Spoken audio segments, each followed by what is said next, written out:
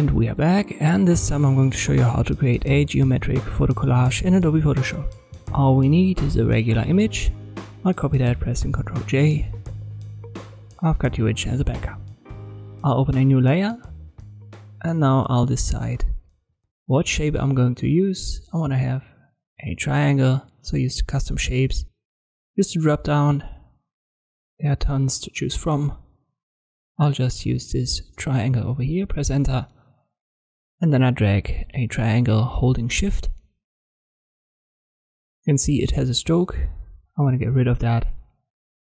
The fill color is not important. We can give that any fill color that we want. Obviously you need to have shape selected, so make sure it is in your top menu. Now move it around with the move tool. I resize that pressing Ctrl T, and then I hold shift and I resize that. That's a good position. I press enter. Now I hold alt and I drag a copy out of it. I press Ctrl T once again and I size it down holding shift. When I rotate it, I hold shift as well. And now I'm going to repeat the process a couple of times until I've got a nice collage of triangles.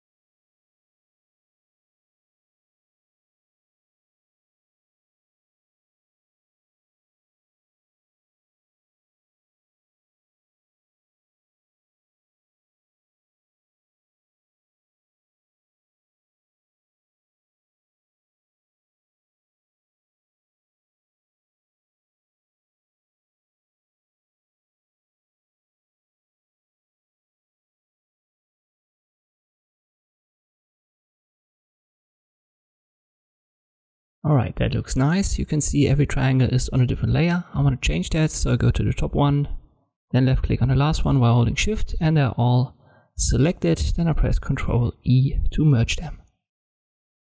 Now I put the image on top of them, then right click and create a clipping mask. I can move the image around within the collage, so within the triangles. And if I want to move the triangles along with the image, I need to select both. So I shift click on both layers.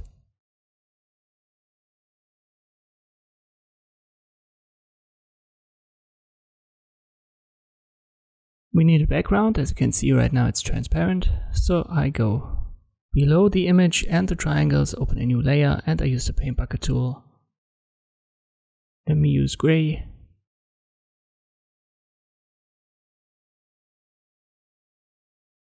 We could also sample a color from the original image, so use the color picker for that. And left click with the paint bucket tool on your background. Obviously I need to make it the foreground color. And that's how to do this. I want to add some blending options to the triangles, so right click on that layer. I want to add a stroke. Let me make that white. And you can play around with the size. Right now it's inside. I want to have it outside.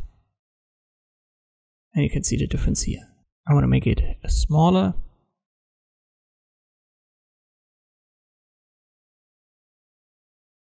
Maybe something like this. Should be fine. I go down with the opacity just slightly.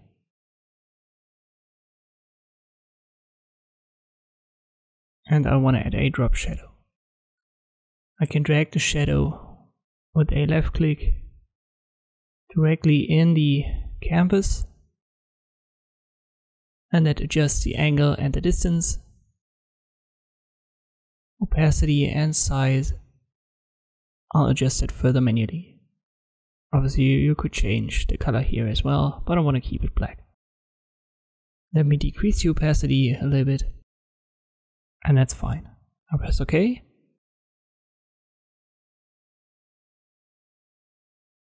And here's our original compared to what we've created.